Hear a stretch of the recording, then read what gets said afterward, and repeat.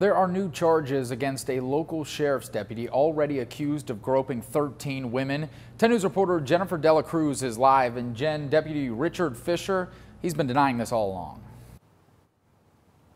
Oh, Brian, he's been very open and very persistent in claiming his innocence this entire time. One of those new charges says he allegedly burglarized a woman's home. And one of the most disturbing details in all of this is that Fisher allegedly committed these crimes while wearing his uniform.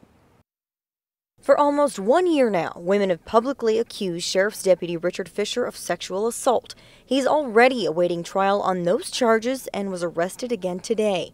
He's facing an additional 5 charges of sexual assault, burglary, and 3 counts assault and battery by an officer.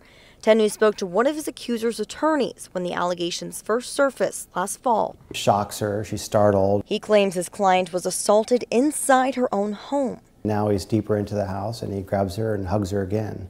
And at this point, she starts resisting and walks him to the door. And then he says, hey, don't worry, I'll be in the community, I'll be in the neighborhood, and I'll be keeping an eye out for you. A total of 19 women have come forward saying they were touched inappropriately without their consent. He's absolutely a predator. There's no ifs, ands, or buts about it. Just last month, Fisher and his wife openly denied every one of those claims. Every night, my wife and I pray that my good name will be cleared and exonerated. These charges are simply untrue. They are false. I expect to be fully vindicated as this case moves forward. Some of the women he allegedly assaulted say otherwise. It's amazing to me that somebody can stand in front of, God, him being a Christian man, and everybody else, and sit there and lie like that without any shame. The DA's office says Fisher preyed on his victims while he was on duty and in full uniform, mostly late at night.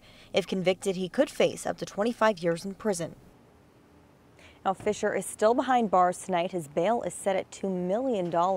He has an arraignment scheduled tomorrow at 8 a.m. and 10 News will be there. Reporting from Sheriff's Headquarters, Jennifer Dela Cruz, 10 News. We will follow it. Thank you, Jennifer.